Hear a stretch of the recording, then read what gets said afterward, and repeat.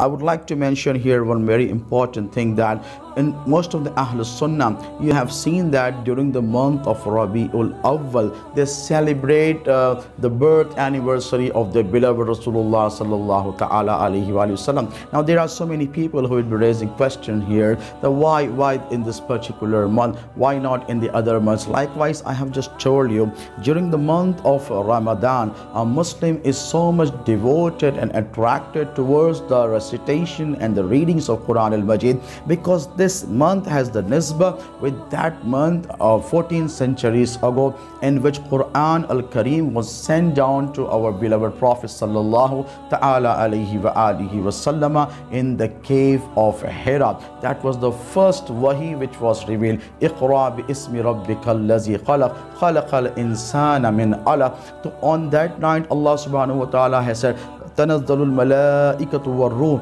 Allah has said, this is the night, this is Laylatul Qadr, in which it was sent. Inshallah, we will also be discussing about the merits of Laylatul Qadr in an other topic. But since it is connected with that blessed night, I'm just trying to tell you that we as Ahl Sunnah celebrate the Mawlid of our Rasulullah sallallahu ta'ala alayhi wa sallam in Rabi-ul-Munawwar, because this month Rabi-ul-Munawwar has a connection with the birth of Holy Prophet sallallahu ta'ala alayhi wa alihi wa sallam.